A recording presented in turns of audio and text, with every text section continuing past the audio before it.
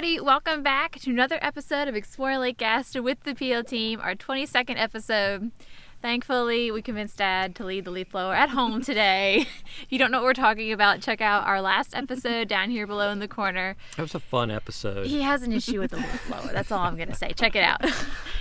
So if you've been following along, you know that we love to explore Lake Gaston both on and off water, and today we're going to do just that.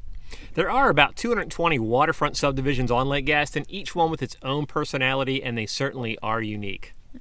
Today our exploring will be at Ferncliff, one of the older and well-known subdivisions on Lake Gaston.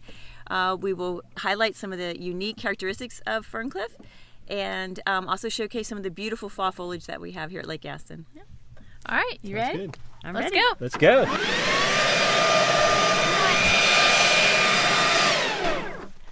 That needs to go in the lake. It needs to go in the lake. No.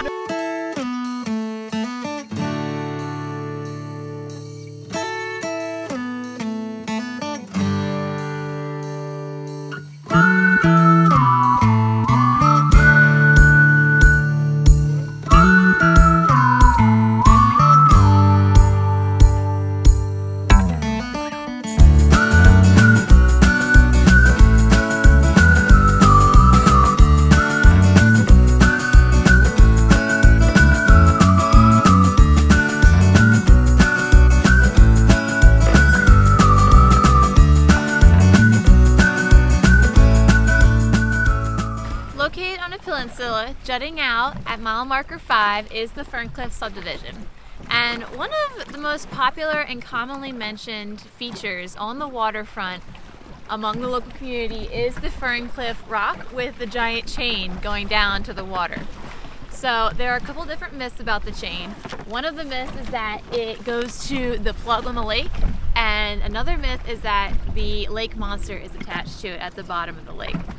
I personally like to think it's the lake monster. We'd love to hear if you guys have any other ideas or stories about what you think is attached to the chain at the Ferncliff Subdivision. Ferncliff was established in the 70s as a resort community of contemporary homes built with indigenous external materials such as natural stone, brick, stained wood, and wooden shingles. With about 85 homes in the Ferncliff subdivision, the homes range from elevated retreats with huge main lake views to rambling homes on sandy beaches with sunset views. The variety truly makes this subdivision unique. Let's go on land and check it out. So here we are on land at Ferncliff, and one of the first things that you notice as you drive into the subdivision is how integrated the homes are into the landscape. As you can see, they're located further away from the road and closer to the water, right where you want to be at the lake. As you drive through the Ferncliff subdivision, you'll notice these stone street markers which blend in beautifully to the surrounding landscape. Amenities at the Ferncliff Subdivision include a community garden, pickleball courts, and a soon-to-be orchard and recreation area. Among other things, the orchard and recreation area includes plans for nature trails and a 9-hole frisbee golf course, which will be the first of its kind in a Lake Gaston subdivision. Thank you so much for joining us today as we explored the Ferncliff subdivision on beautiful Lake Gaston. If you'd like to check out more of our Exploring Lake Gaston videos, go ahead and check our playlist right here. If you liked the video and you learned something today, click the like button down below.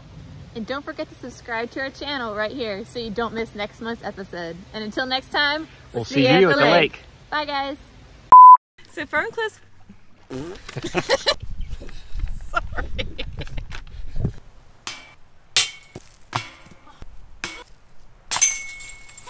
Yes!